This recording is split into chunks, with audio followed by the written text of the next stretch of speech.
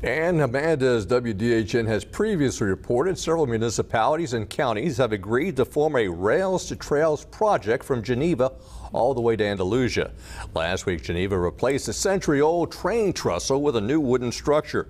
The original trestle dates back to the era of passenger trains that last ran in the wiregrass more than 60 years ago. Now, one area resident, it's exciting to see a good use for the old railroad line. CSX Railroad removed the tracks several years ago.